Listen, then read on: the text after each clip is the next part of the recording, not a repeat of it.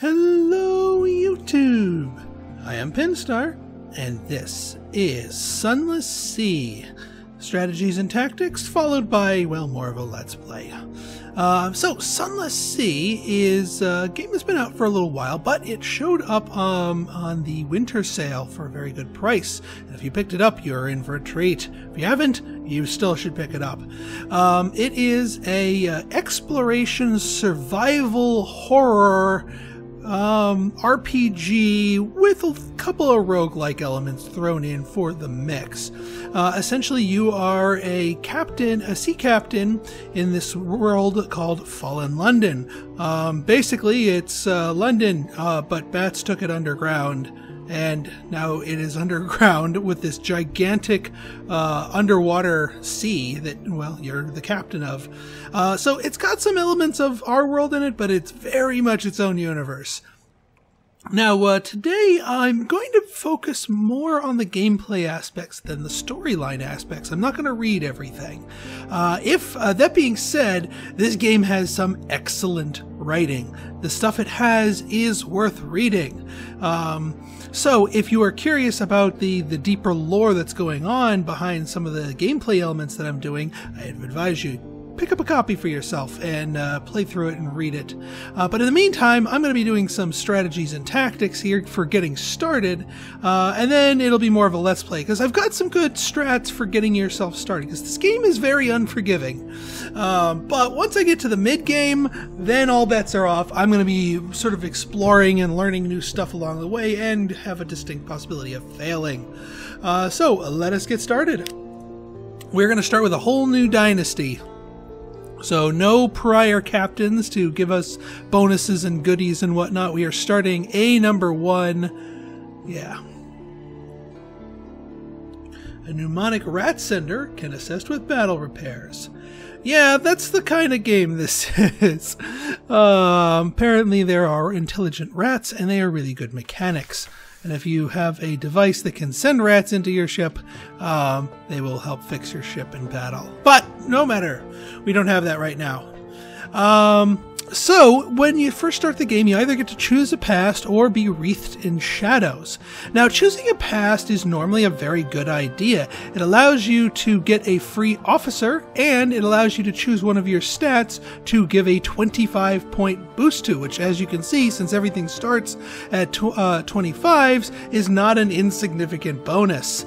That being said, there's something that I want to unlock for our future captains that requires us to start with our past wreathed in shadows.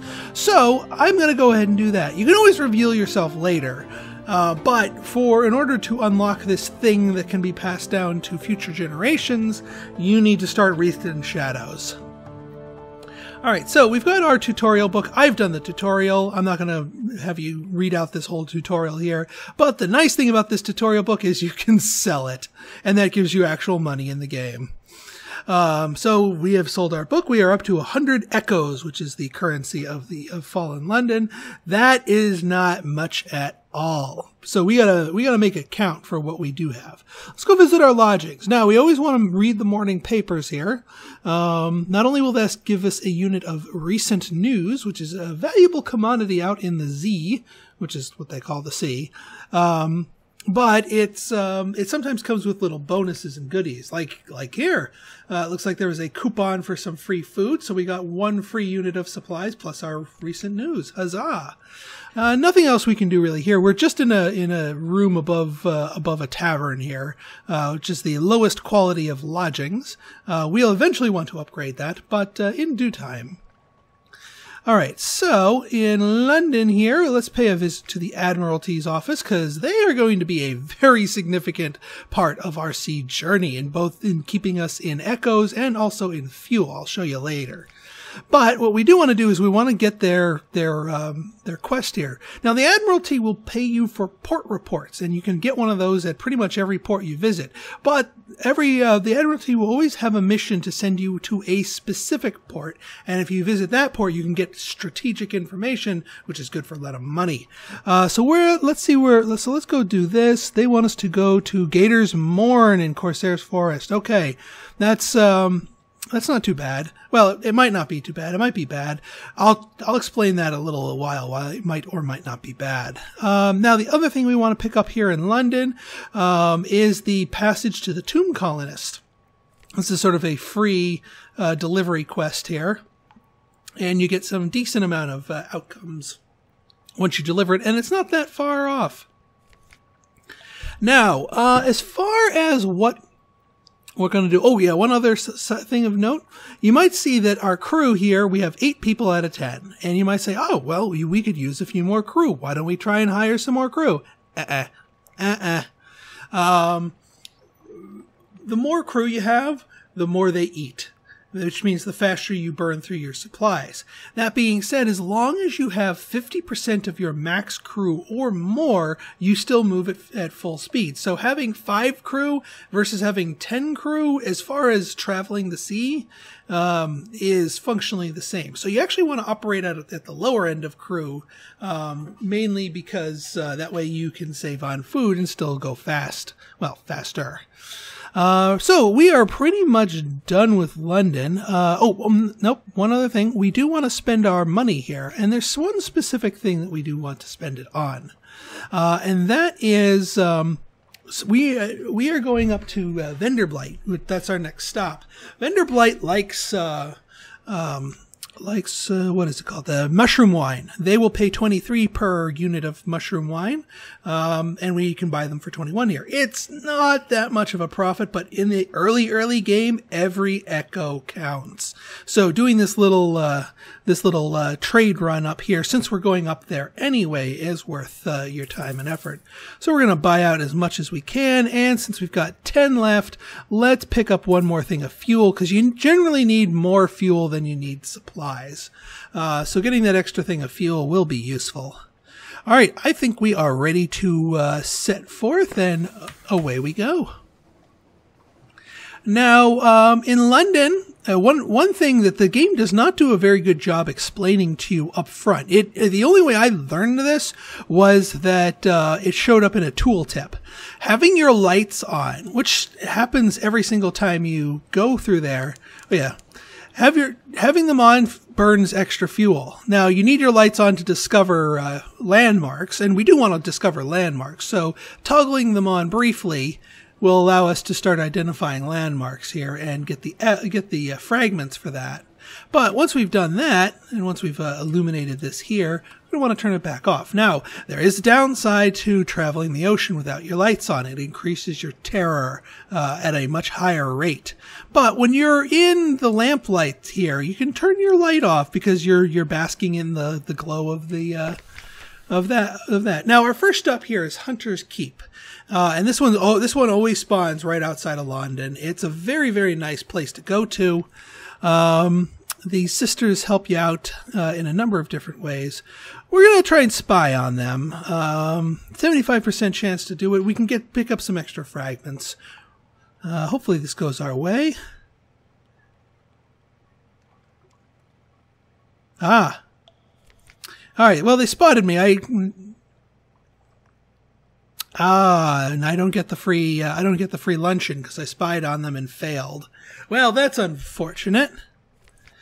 So let's get our port report here, and then yeah, I guess I'll burn the news here, because normally they will give you a free luncheon here, which will just reset your hunger and let you visit with them. But here, since they caught me spying on them, they weren't so happy to. But we can bribe them with some recent news, and now they are willing to have lunch with us. Now, each of these 3 sisters, they kind of go with the 3 different gods of the undersea here.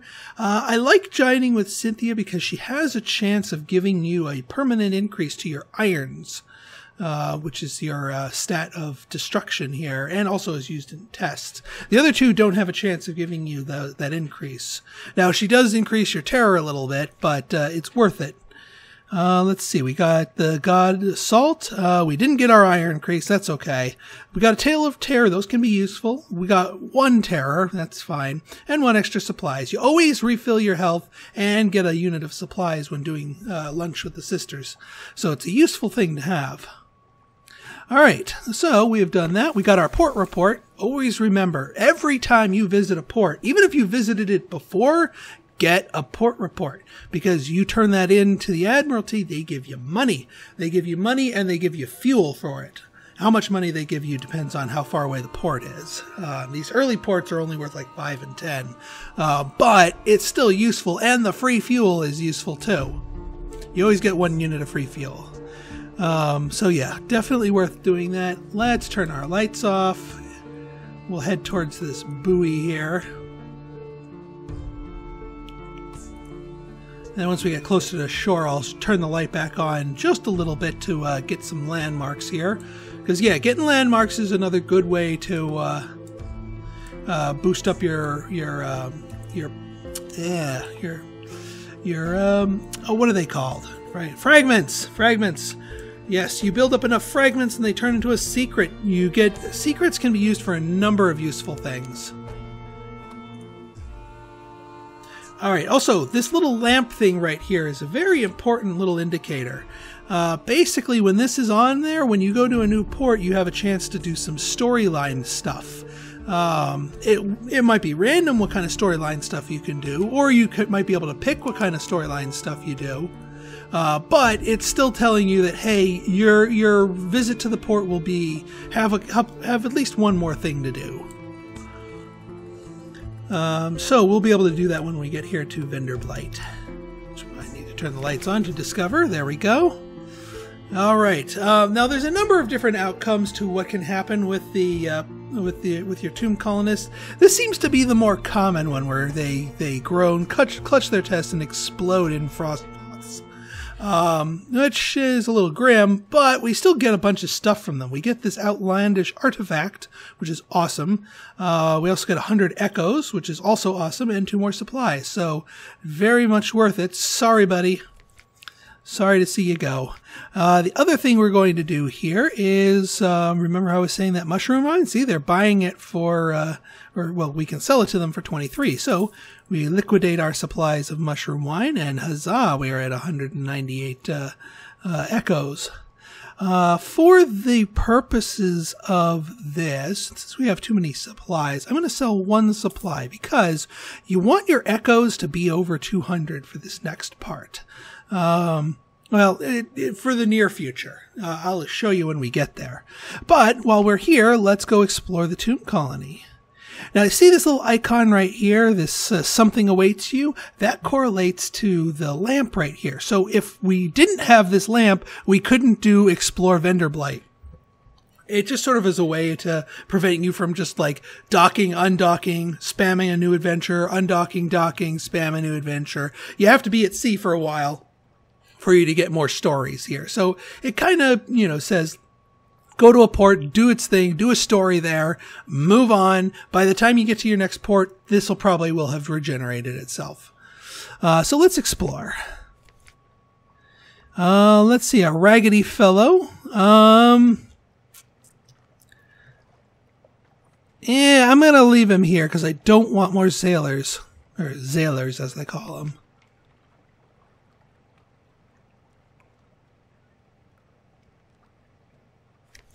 And he's not too happy with us, but that's fine. Let's gather some gossip. That gives us our port report. That does not require the news here.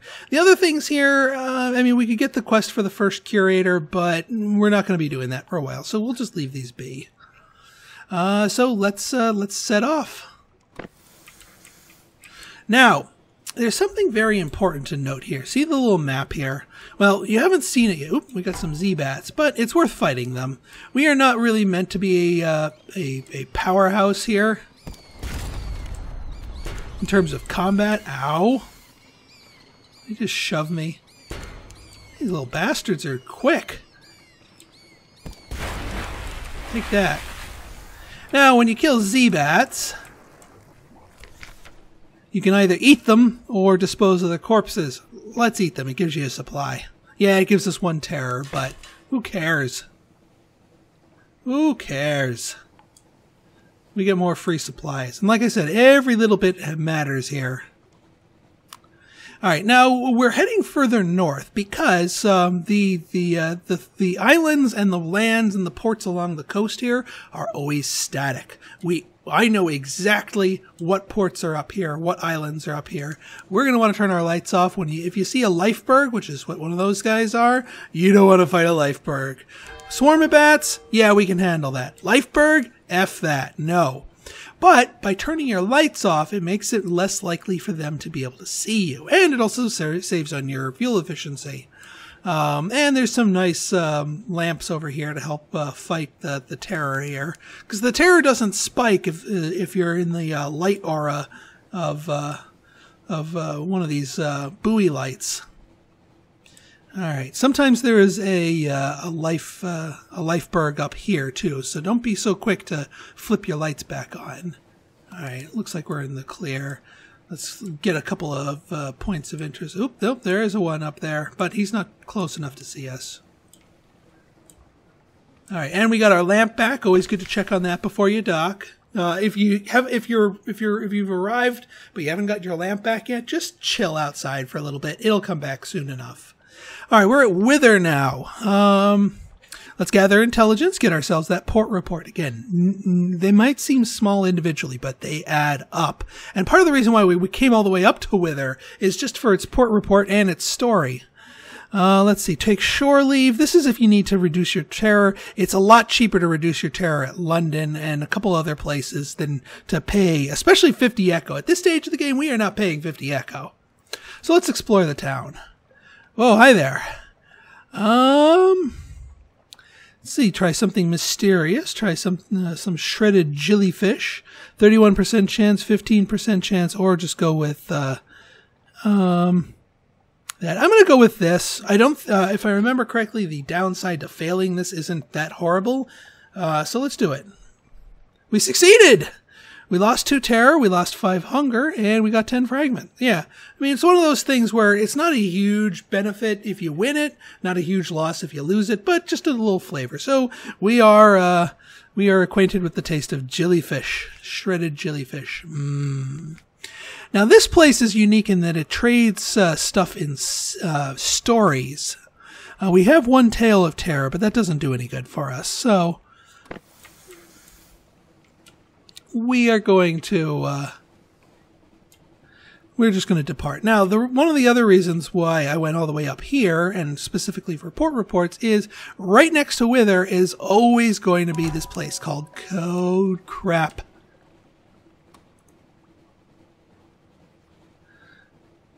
I think that lifeberg, yep, they saw us. Yeah, 400 hit points. Now, here's a nice little trick here. When you dock, you de-aggro. Well, it looks like you de-aggroed anyway, but if someone's hot on your tails, dock somewhere. They can't shoot you there, and they'll de-aggro. Now here, there's no story thing, so the fact that we don't have our lamp back doesn't matter. We can still get our port report, and that'll be worth some fuel and money. All right, now comes the exploration part. We have gone up the route that we know where stuff is. Now we're going to be going into the realm of we're not sure where stuff is.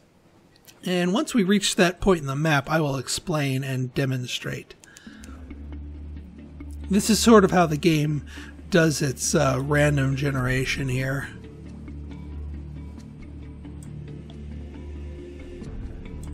Let's see, are we there yet? So see this line right here? I mean, this is just an invisible line in the map here, but it is significant because everything to the left of this line, all the way down, if you trace that line all the way down the map, everything in this column is static. Every game you play will always have all of the docks on the shore and all the islands over here. This is always the same. So you can always count on Vendor Blight being exactly here. And I knew Wither was up here, and I knew Codex was over here. But once you cross this line, all bets are off. Stuff is randomly placed. Now, to an extent, there are islands that are meant to be closer to London, and there are islands that are meant to be way the heck over here, and they generally show up there. But sometimes things can shuffle, and Oop, I see the lights of a rival ship. We need to be careful. Either that or a... yeah. What is up here? Oh, it's just a lamp. So yeah, we're just looking for shores. Also, when you're looking for shores and exploring, use your Z-Bat. If you're close to something interesting that you haven't explored yet, the Z-Bat might tell you. The Ragged Crow. Okay, that doesn't really help us because that's just a giant lighthouse. That's not actually a port that we can visit. It's just a lighthouse. So, being that the lighthouse is right here, we're going to want to go south. Because again, it randomly decided that the Ragged Crow and its outlying islands are going to be up here. And that's not of anything to use. What we are looking for are the salt lions. If we can find the salt lions, especially if we can find them close to London, we are in business. Capital B business. This is how you can sort of catapult yourself out of the super early, I am broken, I might not be able to feed my crew stages to the, oh, hey, I can actually afford and pick and choose some fancy things for myself and progress. And a lot of people I've especially given comments I've read have expressed frustrations in this game in that their inability to, get beyond breaking even. The Salt Lions are really your ticket to that. All right, so, but again, it's not a guarantee. We don't know what specifically is going to be here. We got the Phogene Bleaks. Generally, the Salt Lions are all by themselves. So if you see like random little mini islands like that, then we know, all right, this section isn't going to contain the Salt Lion. What do we got over here? Bonny Reef. What's really unfortunate is if you come across a bunch of areas that are just like landmarks but no actual ports. That's unfortunate, because that means that's... Even if... oh, pirate... Yeah, this guy we can take. Now, when it comes to fighting pirates, we're going to get blasted at least once here. But, from afterwards, we can cut our speed to half speed and just follow behind him. And as long as you keep yourself away from his forward arc, he can't shoot you. And you can just spin around and shoot him. So that's how you minimize your damage when fighting against pirate ships.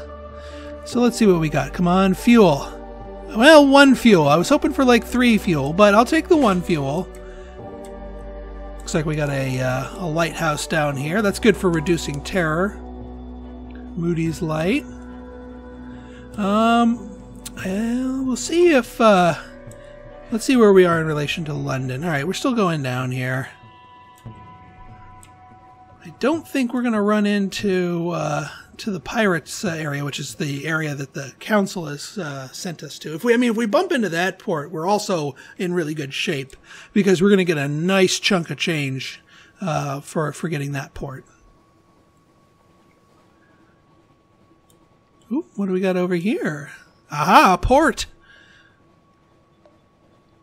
It's like Demu Island, Iron and Misery Funging, which is unfortunate. Well, it's fortunate that we found this island, but it's unfortunate because the other place that the Admiralty can send you to on your first mission will be this place. It's either this or the pirate place, and I guess they decided for the pirate place. So we can go here. We've obviously had our lamp on for quite a while. We're not going to accept anything. We do want to compile a port report. Let's explore. Rat Corsairs. Ooh, I haven't seen this one before. Give them what they want or refuse the trade. A rattling gun. They'll exchange drowning pearls for supplies and repair and restock. Well, if restock means fuel, 3 supplies, you know what, we'll be okay. I'll do that, especially since our irons only gives us an 18% chance to fight them off. Oh, and if we had the wretched Mog, we can we can send it at the rats, but we don't have that. So we will do that. We get oh, you didn't give me a freaking fuel? Cheapskate. And here, yeah, you can dig for more supplies, but supplies aren't really what we need. Well, let's do it once. Now we just gain some terror. And some more terror. Alright, enough of that. I don't want to terrorize myself too early in the game here. Let us continue. We can do a little bit more exploration before we need to swing back to London. But that's kind of the plan here, is to go all the way up here, swing by, come down, see what's in this column, hope it's the assault lions or at least something useful, and then dock back at Fallen London, resupply, and then continue our search. We're going to turn off our light. I'm okay with the terror because I want to conserve fuel. Once you start getting terror above 50, you might want to keep the light on, especially if you're doing tasks that might. I think we're going to be nearing the pirate's place. So, yeah, this is kind of the area that the pirate's place spawns, which would not be the worst thing in the world. We're going to turn our light off because we're about to get some D-terror from Patrick's Lot because people like being basked in the light here. But yeah, this will be a good final place to find if it's the pirate's place. It has an actual proper title. It's not just called the pirate's place. But I keep forgetting the title. Oh, that doesn't look like it. Nope. Oh boy. Pirate frigate. Yeah, I think this is the pirate place. And we're going to avoid this place. The question mark means he lost sight of us. So we're going to do that. We're going to... here it is. So this is the place that the Admiralty sent me towards. So this will be a great final stop in our little tour, and then we'll have just enough fuel and supplies to make ourselves back to London. And there we can restock, we can cash in. We didn't find the salt lions, but that's okay. We'll have enough stuff. Gator's Morn, there we go. Gator's Morn. That's the name I was looking for. So here, yeah, here they kind of make you pay, but it's only 5 echoes, and that keeps us above that. So we will do that. We have our strategic information, which is the really valuable thing we want here. Now, getting the port report here is risky, but if you lose, you still get the report. You just lose some of your crew, which is actually kind of what we want, because we want to trim back our crew a little bit so they don't eat so much. So, port report. Oh, I've never gotten this outcome before. We failed it, but I got a tale of terror plus the port report. So yeah, we lost a crew, but that's okay. And while we're here, let's explore the Morn. This can be dangerous too, but we got plenty of crew left. It's another food challenge. Well, we already know what the jellyfish is. Let's try something mysterious. You've gained hunger and terror. Okay, maybe not the best thing to do. Fuel is disgustingly expensive here. Not worth buying. So we're just going to try and make it on what we have. We're going to want to keep our lights off. We're going to want to set a course directly for London. And yeah, we're going to keep our lights off to minimize our fuel.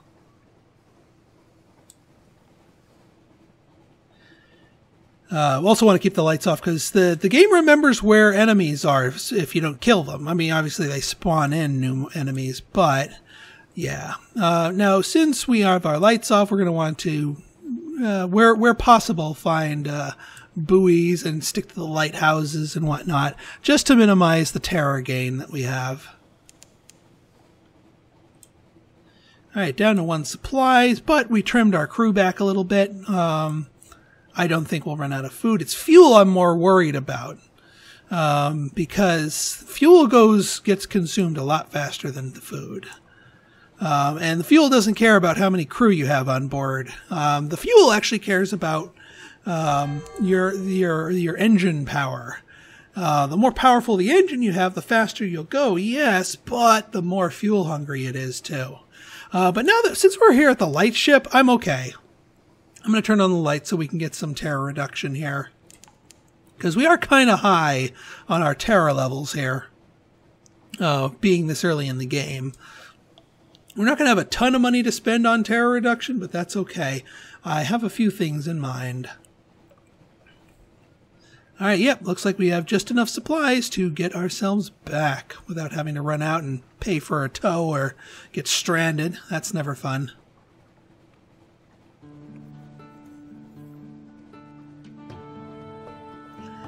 Home sweet home. 1 fuel, 1 supplies left. Good round adjustment. And we got that strategic info, which means not only do we get paid for that, but we can get our next quest for that. Alright, folks. Well, that is going to do it for me. Looks like they're going to inspect us for some illegal goods. We don't have any of those, so this guy don't bother me. So in our next episode, we do some business in London, and then we set back out to the sea to try and find our beloved salt lions. Should be a good one. So if you like this episode and you want to see more like it, go ahead and hit that like button, hit that subscribe button, and leave me a comment, good, bad, or indifferent. Your feedback's always welcome. Take care. Pinstar out.